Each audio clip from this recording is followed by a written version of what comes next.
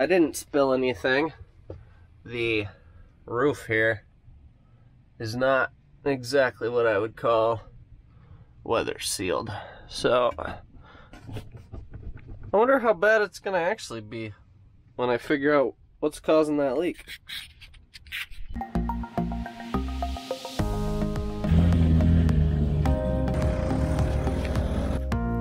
You're a solid 1.5 feet off the ground, at least.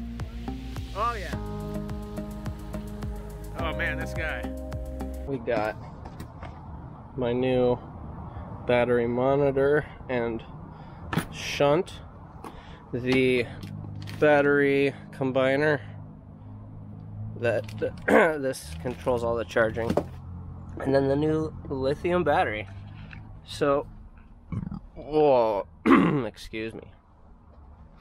So I'm going to replace this combiner unit. The combiner unit allows the alternator to charge not only these two house batteries, but the starting battery up front.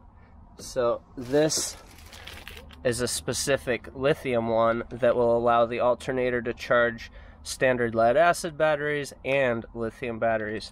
I don't know how that voodoo works, but I got to install that. So I'm going to take out these two batteries, which weigh in at 70 pounds a piece. So I'm at 140 pounds of batteries. And this battery, you can see how, like, here's the box. And height. So it's a pretty big battery. And it's 30 pounds. It's so light. So we're gonna save over 100 pounds of weight. And then I guess the only way to know a difference, tell a difference in my system with lithium versus the standard lead acid is, well, I mean, I'm down to 12.1 right now. The fridge is currently running, and I have just one LED light on. Usually when I hang out in here for a couple hours and the fridge will be running and everything will be going, usually I see that drop to 11.8, 11.9 volts. So we'll see now if it drops, how the voltage drops and how the system does. If I even notice a difference going from standard lead acid to lithium or not. We'll find out. But first is I gotta get it wired in. So since I have the combiner wired in, my house battery has power right at this wire right now. So I want to kill the power. I was going to disconnect the battery, and then I remembered I actually have a kill switch for safety. It's harder to steal the van if the battery isn't connected. So now, see, watch. My voltmeter up front turns on, turns off. Now, this wire's dead. Now we're safe. Now I just gotta disconnect the rest of the system. Okay, I just got those two big Berthas out.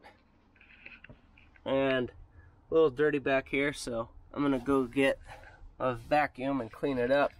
But there's a concerning amount of rust here. You can see it all along this seam down here. Oh! Woo, mama. Okay. That was a good one. Anyways, yeah. Some no bueno rust happening up in here. What is this wire? Black, and it goes to, oh good, they got power wires off this breaker that I don't know what. We gotta do some investigatory work after we get the vacuum going.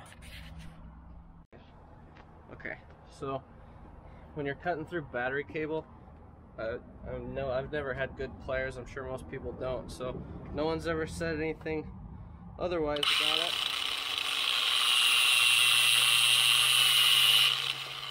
Look how nice of a smooth, perfect cut.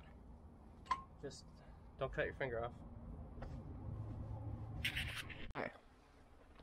I got everything installed under here, and I put a bunch of junk back under the seat already. So I decided not to hook up.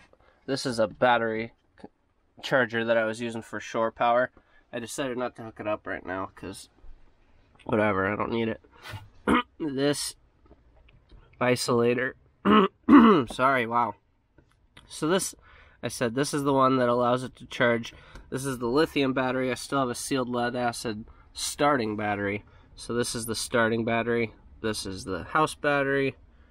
Let's see, keyed ignition power, a small ground wire, and then these are from the solar charge controller, some other miscellaneous stuff, and the shunt that allows me to measure.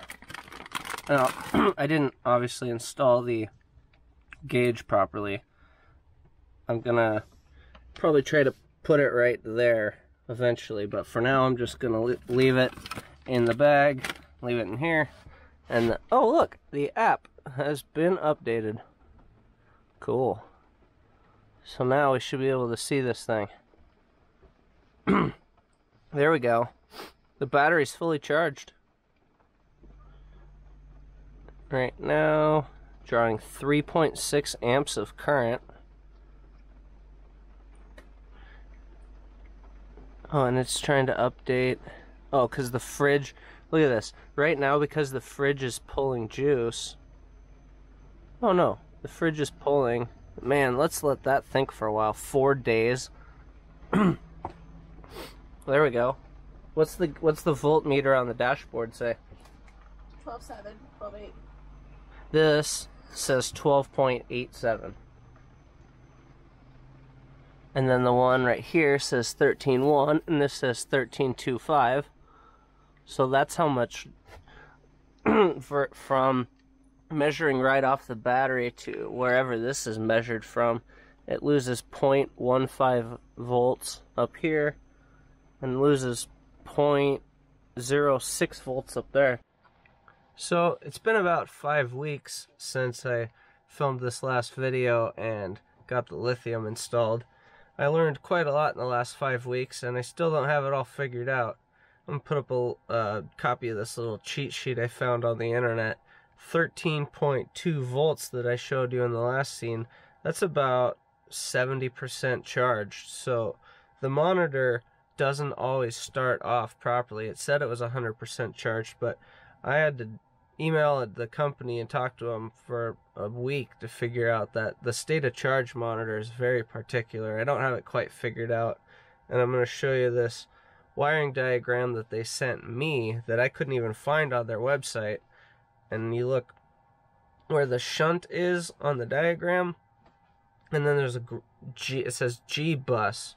Well, ground bus means that everything that I have in the house, so I have the refrigerator, I have light strips, and then the diesel-fired heater right now. All of those, all the grounds for all those components need to be ran to the ground bus so that it can properly monitor, so that it can figure out the state of charge. And if it doesn't properly monitor, then it can't properly be charged because it doesn't know how full it is. It's a really smart system. You gotta cross all your T's and dot all your I's. And then I'm gonna show you guys a screenshot of where I got it last weekend when I was driving, where it'll tell you the current.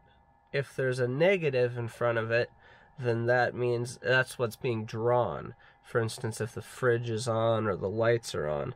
And then when it just says, if there's no symbol in front of current, then that's how much it's charging. So this screenshot, my alternator was putting in 32.9 amps at 455 watts of power. That's pretty dang good. My solar, to compare, my solar charges about 1 amp if I'm lucky. I need to work on the solar. That's definitely the next thing I need to upgrade. But stay tuned, because I got a lot more learning to do. I ordered a ground bus from the old Amazon, but it's a couple weeks out, so just wait for that to show up. Get the system rewired, and I'll continue to update you guys on how it's working.